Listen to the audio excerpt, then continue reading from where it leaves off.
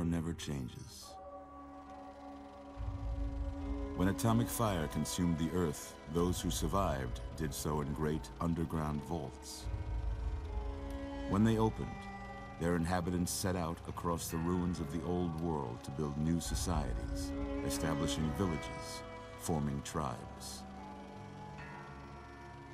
As decades passed, what had been the American Southwest united beneath the flag of the new California Republic, dedicated to old world values of democracy and the rule of law. As the Republic grew, so did its needs. Scouts spread east, seeking territory and wealth in the dry and merciless expanse of the Mojave Desert. They returned with tales of a city untouched by the warheads that had scorched the rest of the world, and a great wall spanning the Colorado River. The NCR mobilized its army and sent it east to occupy Hoover Dam and restore it to working condition.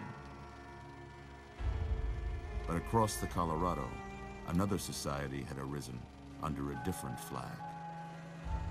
A vast army of slaves forged from the conquest of 86 tribes, Caesar's Legion.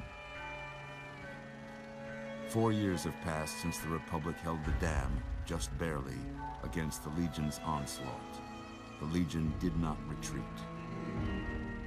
Across the river, it gathers strength. Campfires burn, training drums beat.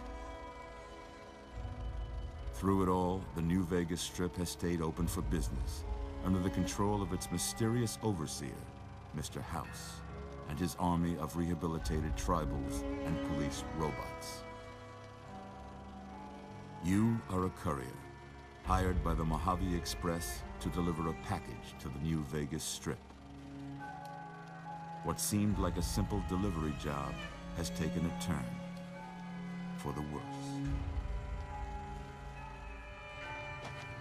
You got what you were after, so pay up. You're crying in the rain, Pally. Guess who's waking up over here? Time to cash out. Will you get it over with? Maybe cons kill people without looking them in the face. But I ain't a fink. Dig? You've made your last delivery, kid. Sorry you got twisted up in this scene. From where you're kneeling must seem like an 18-carat run of bad luck. Truth is, the game was rigged from the start.